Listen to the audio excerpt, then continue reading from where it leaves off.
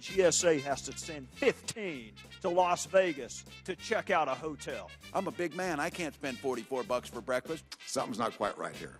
What eats at me is the why. When our congressman scolded the GSA for going to Vegas, they didn't tell us where their own staff members were going. In a 6-year span, we counted hundreds of foreign trips from Egypt to Switzerland. Keep in mind, our representatives and their staffers are not allowed to accept any gifts from lobbyists or foreign agents.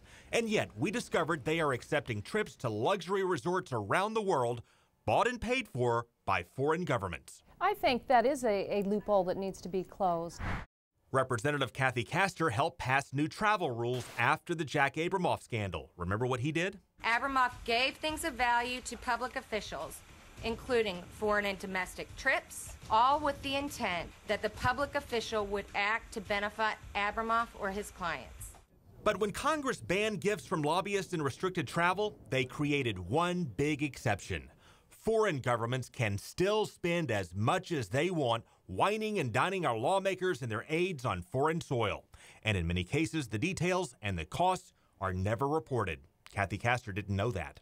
I'm surprised that this loophole exists, and I'm going to look into how we close it under the rules of the Congress. The list of foreign-funded trips goes on and on. For example, Congressman Bill Young's assistant traveled on Israel's dime. An aide for Congressman Gus Bilirakis accepted trips paid for by Egypt, Cyprus, and the United Arab Emirates. Senator Marco Rubio's policy director accepted similar trips to Switzerland, Taiwan, and Thailand. Those countries all showed them what they wanted them to see in the name of culture. And of course, culture can mean a lot of lavish kinds of activities. Based on data provided by the watchdog group Legistorm, one country tops the list. China has hosted and paid for more than 200 trips since 2006 that we know of. But only members of Congress and top staffers have to report foreign-funded travel. Mid-level staffers don't.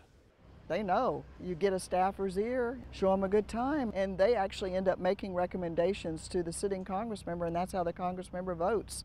So watchdogs say this loophole gives foreign governments a way to buy influence in Congress with little oversight. I don't know about buying favor and influence in Congress, but I will tell you that they will do their best to try to put their best foot forward. What I don't want to see is, especially with unfriendly countries, that we're taking trips that are unnecessary.